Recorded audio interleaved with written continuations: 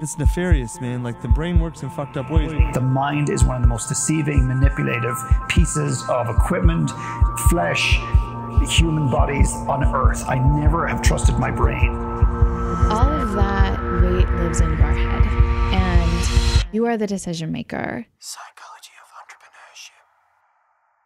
entrepreneurship. Hi, it's Ronsley.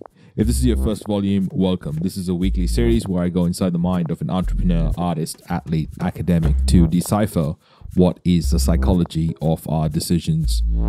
I'm Australian, and I'd like to start by acknowledging the traditional custodians throughout Australia and recognize their continuing connection to land, waters, and community. I pay my respects to them and their cultures, and to elders past, present, and emerging of the land I am standing on today.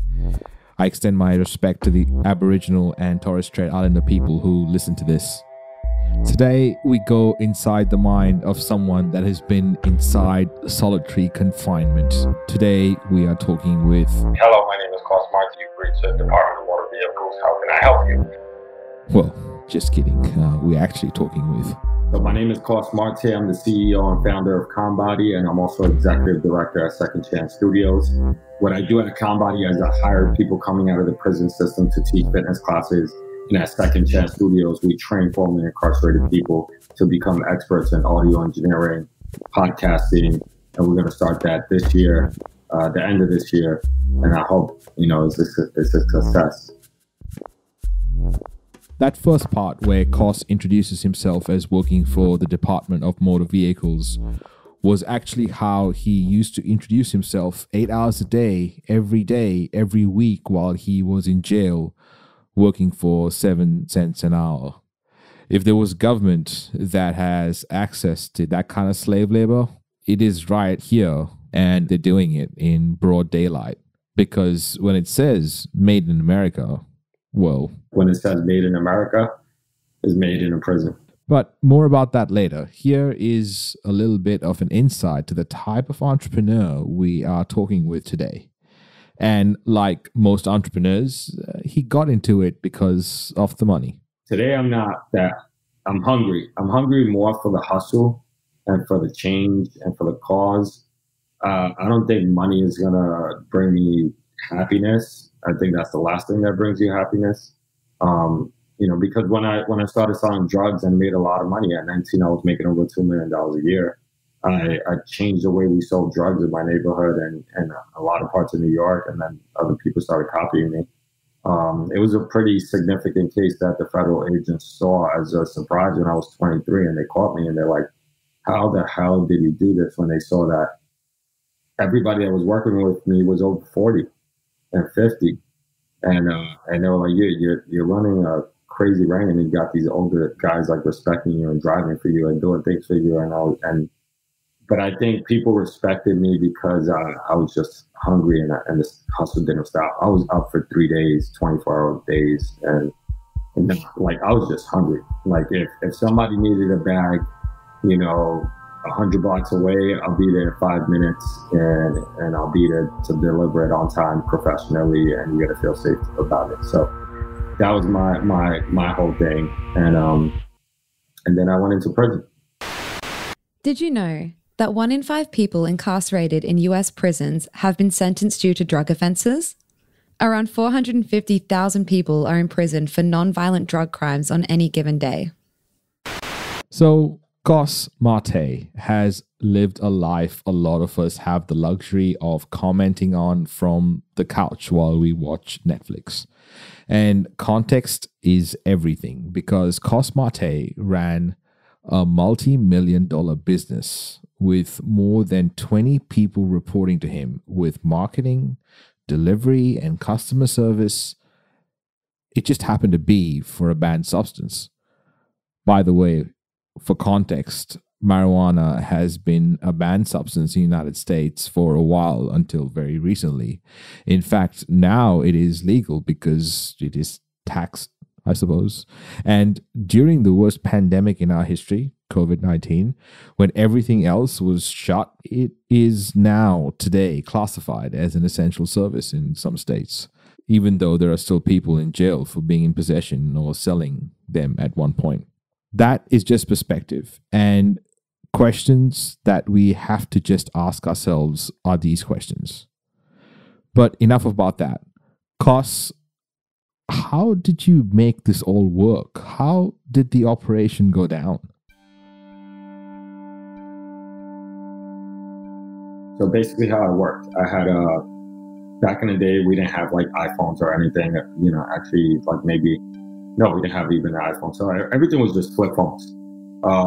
And one of my dispatchers, so I had a dispatcher, I had about 10 to 12 drivers each shift. They were working 12-hour shifts. And my dispatcher, I had two dispatchers. One of them went behind my back and started a new phone. And so we had 7 cell phones. Each phone only held 1,500 to 2,500 contact numbers each.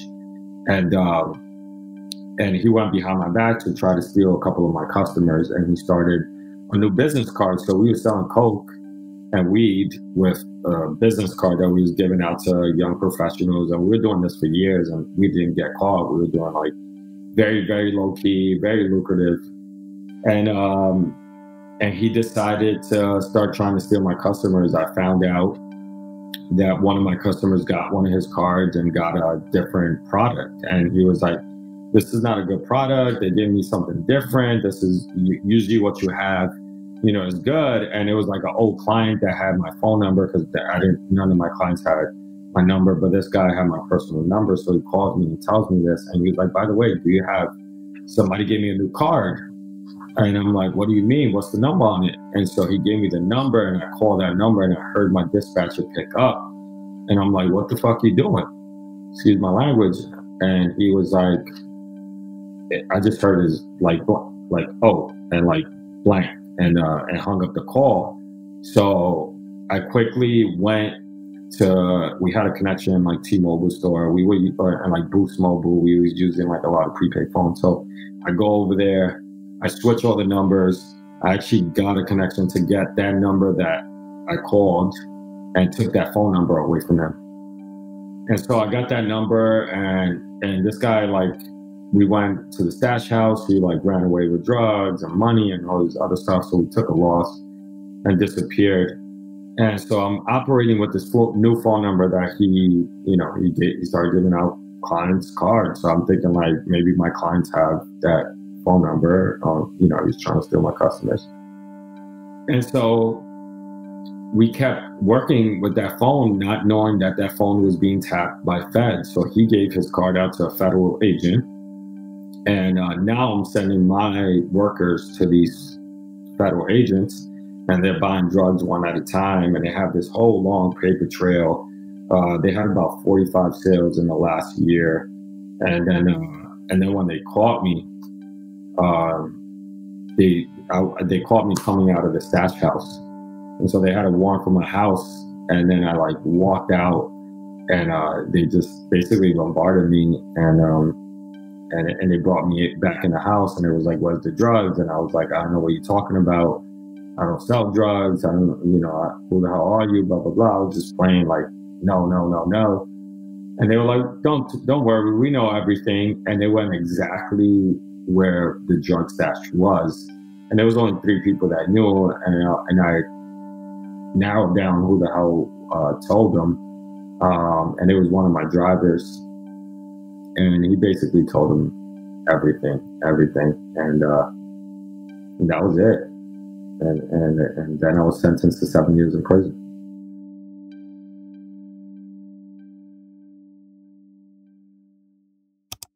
We get that a lot too, why does there have to be a service for Aboriginal people specifically? And it's the facts. The facts are that Aboriginal people are, overrepresented in the justice system. Hi Michelle, it's Elva here from the Aboriginal Legal Service. How are you going? Good, how are you? Oh, yeah, not too bad. You sound so happy. Oh, a bit busy. It's busy, but it's not too bad. I think they're in interview. Give me 2 secs, all right? No worries. Are you looking for a career? Are you there? Yeah. They're in interview at the moment. Can I get them to buzz you back after they're finished? No worries. Bye. Bye. The problem with that is that if they're interviewing them straight away, then they don't have access to legal advice before their interview. That's a problem. Do you understand why you're at the police station? Yeah, fair, yeah. Yeah? Do you have any family members you want me to contact? Yeah, probably my nan. Also, did you want some legal advice regards to your interview? Yeah, that'd be great, yeah. Alright. So what I'm going to do, I'm just going to put you through to... I haven't been able to get in contact with anyone, like, even for that matter that I'm here. Right. My body's starting to hurt. So have you used or anything today? Are you under the influence of anything at the moment? Huh. Okay. So you're having withdrawals or anything else? Yeah, last time I used was 2 days ago. Okay, so it's been a few days. Oh, okay, so he's sobered up? Yeah. Okay. Did he want to speak with us at all, do you know? He's not fit for interview at the moment because apparently he's too drunk, so he's been locked. Oh, no worries. We'll call back in about 4 hours to see how he's going. Okay. That was part of a report done by Vice. If you take a step back and look at the big picture, it is hard to ignore the connection of all the dots. In Australia, this is a problem, and a big problem. And the problem with the system, especially here in Australia, is that once you're part of it, you are blacklisted for life. I wonder why it isn't called whitelisted. But I've heard this a lot. Once someone does something, the chances of them doing it again is high. Well, in full transparency, I know that I have been caught for drink driving. I went to court, and because I didn't have a single other traffic violation, I was given a work license and a hefty fine. I will never drink and drive again. In fact, the last time I even drank any alcohol was over a year ago.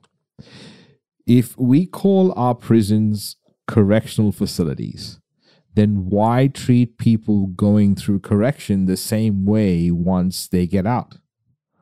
If they are still a threat to society, doesn't that mean that you aren't doing your job? I've never been of the opinion that the government will solve anything. I believe that the entrepreneurs are the ones that are going to solve the biggest problems in the world. And Coss, well, Coss is killing it at the moment with multiple businesses.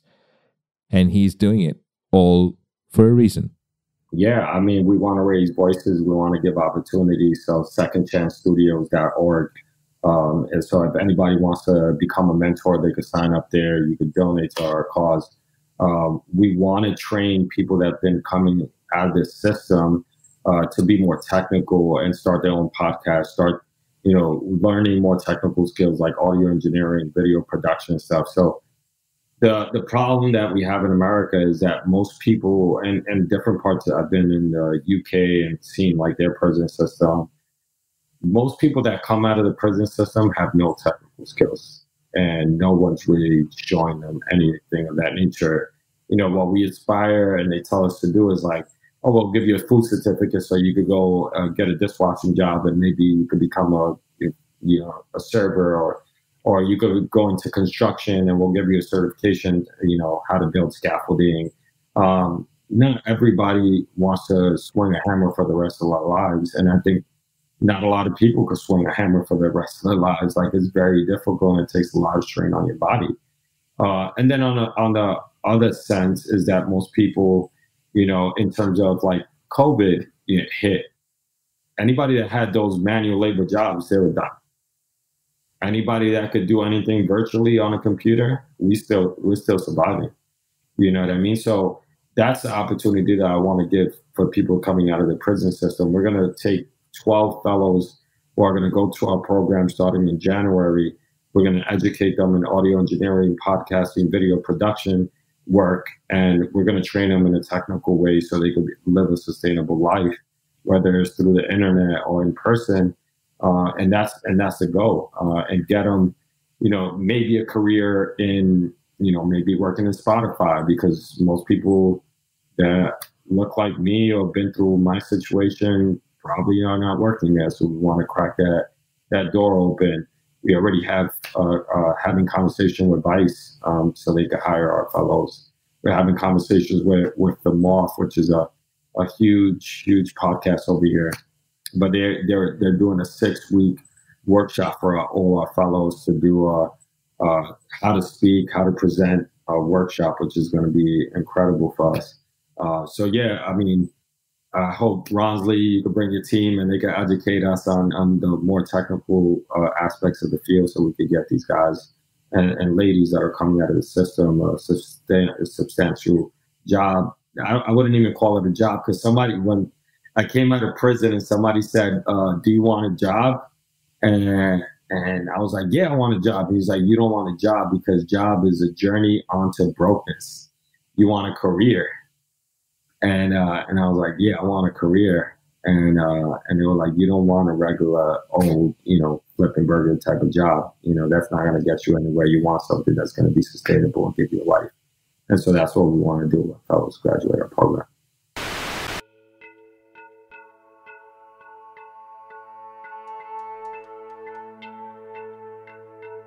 When we come back, the unfairness that is already just part of the system.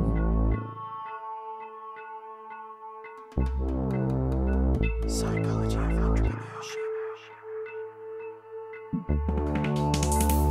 The main objective of this audio project is to bring together entrepreneurs and creatives who share similar values so that they can find the courage to put out their authentic voice for the right people to hear, which allows for them to make their impact on the world.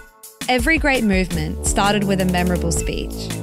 For access to full-length interviews, go to psychologyofentrepreneurship.com and click the button. 2 months before Coss was about to be released. Well, I'll let him tell you. The unfairness that happened to me, I was 2 months towards my freedom and ending my incarceration. And I get called down to the medical unit by this officer. And I'm walking down to the medical unit thinking I'm going to see a dentist, because I've been waiting to see a dentist for 3 years. So I'm excited to go down. I'm like, I'm 2 months away. I'm getting my teeth cleaned. And I get down there, and this officer places me on the wall and starts searching me. And as he's searching me, he started searching me very aggressively. And I felt very uncomfortable that he was going in between my legs and making me feel uncomfortable. And it was not even when you react, you have time to react and think. It was just like a natural reaction where I just shifted my body as he went in between my legs. And he punched me behind my head and he said, "Today's not my day, don't fuck with me."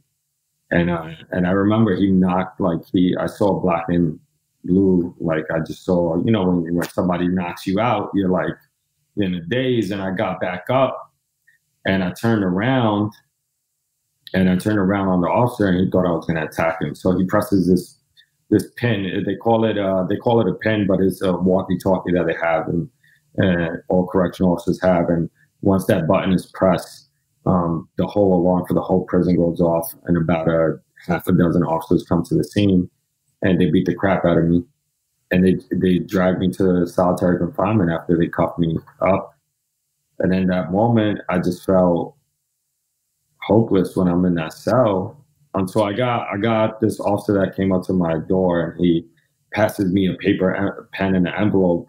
And I quickly grabbed it, and I'm like, all right, this is what I really need to do. And I think that's where the entrepreneurial mindset comes into play. You still have that little hope, you're going to figure this shit out, So I grabbed that piece of paper. I started writing my family and letting them know, I'm in this situation. This officer's trying to set me up. I need a lawyer. Get me out of here. I'm going to, write to different parts of the state to fight this case, blah, blah, blah. Because now I'm facing 3 more years in prison behind this situation.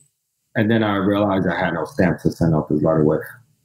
And so I started banging my head on the wall. I literally sit down on my mattress, and I'm just banging my head because I'm don't know what to do, and I'm just so stressed out. And I didn't even cry. I just had anger. It was just I was so frustrated, and it was over 100 degrees in that cell. There's no AC, there's no fan, you to breathe, to try to even get some type of, there's this cell door, and you have this crack, and you're just sticking your nose right there because there's where you get the best fresh air.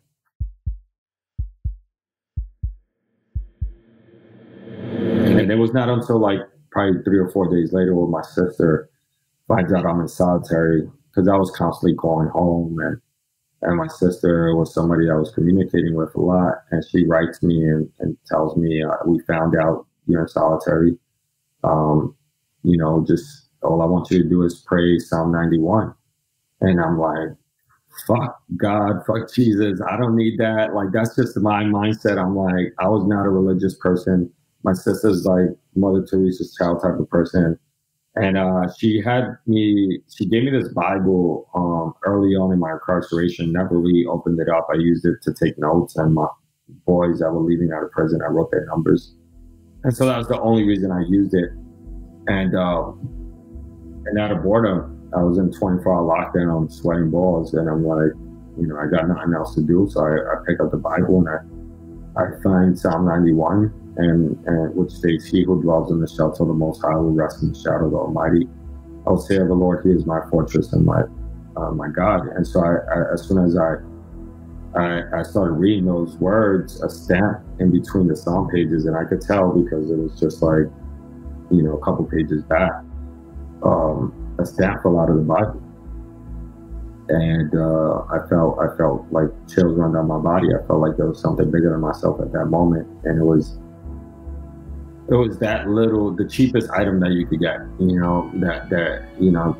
the ironic thing is, like, I cared about all this expensive stuff, cars, clothes, houses, whatever, like, and the cheapest thing was the thing that woke me up, like just a simple stamp that I thought would help me to communicate with my family. That gave me that hope, and so I used that stamp and I sent that message out to my family. And they were trying to help me, going back and forth. And I eventually ended up doing an extra year in prison behind that situation.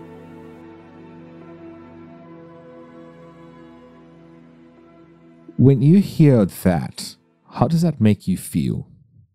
How does it make you feel to right now have so much freedom and power that you've taken it all for granted? Because privilege and entitlement is an interesting set of blinders. And starving is not the same as hungry. I'm homeless for the next few months is not the same as going on a road trip. Toilet rolls are not in the basic needs. Those are food, water, shelter, maybe clothing. Being forced to wear a mask is not the same as being gassed to death in one of the worst tragedies in human history. When you use your words, understand the privilege you have to do so. And if you haven't been homeless or starving or in Nazi Germany prison camps, you have no basis of comparisons to use that in your language. Sometimes you have no real way of making comparisons at all. Coss, what was it like growing up? My mindset as a kid was that I wanted money. I wanted to be rich. And I did anything that I needed to do, whether it was negative or positive, mostly negative, selling drugs and even breaking into apartments and cars and all this other stupid stuff that I did while I was a kid. Not even thinking that it was wrong at certain times. I was just like, I was born in a situation and this is what I'm dealt with and this is how I got to deal with it. So as a kid, I was sharing this with somebody else today. I was like cleaning cars. She was like, what was one of your best memories as a kid? I was like, going down a corner and opening up a fire hydrant hose, opening up a can of Goya beans, opening it up on both sides, using that as like a harness to like just hold that and spray the cars down. And then I came up with the brilliant idea of putting like $2 per car wash on a cardboard, and I'm like standing there in front of cars, making them sure, they stop, I'm not crashing an 8-year-old kid. So I could clean that car, and they would give me $2 to, just spray them down. And that's what it was. It was crazy. But yeah, I mean, that was my mentality. And I think it all derived from being deprived of things that I think other kids have, All the kids that I grew up around and in my building and my family members, like my mom and I lived on my aunt's couch. And just seeing like my cousin with the new Jordans, and I'm asking my mom, can I get some Jordans? And I couldn't get the Jordans because she was like, I can't afford it. That used to make me angry. And I'm like, I need these, like, I want this, so that was a hunger of mine, like just to try to figure out a way to get it. Some of the most well-known entrepreneurs today started their journeys at a surprisingly young age. IKEA founder Ingvar Kamprad rode around his Swedish neighborhood at the age of 6 selling matches. He would buy matches in bulk and then sell them individually at a reasonable marked up price. He also started IKEA when he was just 19, so it's pretty safe to say he was just made to be an entrepreneur. Now with Conbody, Coss gets invited to fancy events and gatherings. And I wanted to know, what was it like for him to be in those situations now? To even walk into that room as a person of color, and then the whole room is white, mostly white male, to just see that, and these are entrepreneurs that have done amazing things, some come from 0 to 100, you know what I mean? But to walk in there and you're like, damn, why I don't feel connected, and so I don't feel like I could like talk to this guy and relate to him because he didn't grow up the same way I grew up. And then I connected with this guy, George, who's an amazing person, worked with like Martin Luther King back in the day and all that stuff. Yeah, actually Martin Luther King's speech, when I met him, and I just felt more comfortable because I knew he was part of that struggle and part of that discrimination and fought for that cause. There was another Black guy that I really connected with there. But you feel taken back when you walk in, and I walk into so many boardrooms and so many meetings and places and events where I just see just nothing but white people, and it's just like, damn, where are my people? Most of them are locked up. It's sad.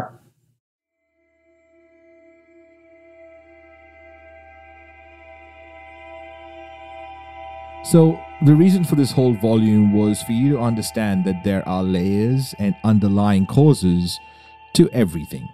Perspective is the difference of asking a question from ignorance as opposed to an educated one. In the Constitution of America, there is an amendment called the 13th Amendment. Watch 13 on Netflix for more on that, but here is the amendment. It has 2 sections. Section 1. Neither slavery nor involuntary servitude, except as a punishment for crime whereof the party shall have been duly convicted, shall exist within the United States or any place subject to their jurisdiction. Section 2. Congress shall have the power to enforce this article by appropriate legislation. That's a lot of jargon, but Coss explains this better. So there was a slave owner, all the slave owners were white, all the slaves were Black, before slavery was abolished. And so all the Black people picked all the cotton, worked on the fields. Now all the slaves are free. Who's picking up the cotton? The slave owner's not used to picking up their own cotton. They're not going to go out there and pay anybody to do it. So they created the 13th Amendment. The 13th Amendment states the only way you could become a slave is if you're incarcerated again. And so if you lock up people, that you have them work back in the fields. And so who are the people that they locked up? Black people, people of color. So they brought them back to the fields, and it became a systemic thing that's happening today. For example, when I was incarcerated, I was working for the Department of Motor Vehicles. So if you wanted a license to drive a car, if you needed any type of information, you're speaking to an inmate inside prison as a customer service agent. We can't say that we're inmates. And so we're getting paid 7 cents an hour. I was making $40 a month, working 8-hour shifts. And I'm like, hello, my name is Coss Marte. You've reached the Department of Motor Vehicles. How can I help you? A job that's getting paid out in the streets for $20, $25 an hour, like I'm getting paid 7-8 cents an hour, which is basically slave wages. And you can't do anything with that. And so that's what's happening. That's the reality. Like even Victoria's Secret panties are being made in prisons, you know, like when it says made in America, is made in a prison. So these big corporations are paying the prisons a larger amount. So they might be paying like somebody $5 an hour for their labor, but then the prison is pocketing that and profiting that. And we're only getting paid 7 cents an hour. And so it says, why not continue, you know, locking people up to have this cheap labor? So wait, Americans working for slave labor? The government can't be in on this, can they? And if they are, wouldn't you consider that to be a systemic problem that needs to be addressed? On top of that is the government feeds these prisons more money as they have more beds they have more people locked up. So the more people you have, the more funding you get from the government. So basically a prison holds, let's say 2,000 inmates. If you lock up your full 2,000 inmates, you get, you know, let's say, you know, $10 million for that budget that year or whatever. You say you're going to be feeding these individuals, blah, blah, blah, but most of the profits are going to the officers and, you know, lieutenants, captains, everybody that's working in that. They're getting bonuses. So it's a sick system. And that's just a little overview and just there's way more that's happening. Psychology of entrepreneurship.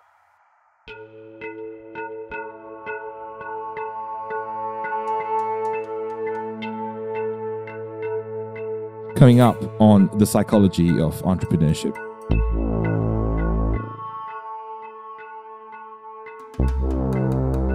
Psychology of entrepreneurship. If you are founder, president, CEO, whatever, like of a 4-person company, then it's either ego or multiple personality. Key takeaways for new managers is that success is that it's done 85% how you want it without you being involved. Because it never got better. Putting off that conversation or that decision never made it better or easier in the long run, only harder. Psychology of entrepreneurship. I interviewed Coss Marte because he is the founder of Conbody, an exceptional business offering a unique fitness program from studios in New York and also online. Conbody is a prison-style fitness bootcamp that hires formerly incarcerated individuals to teach fitness classes.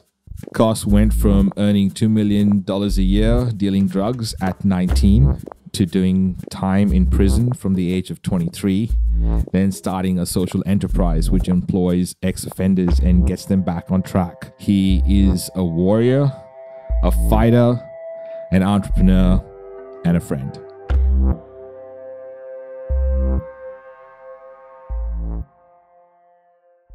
Psychology of entrepreneurship.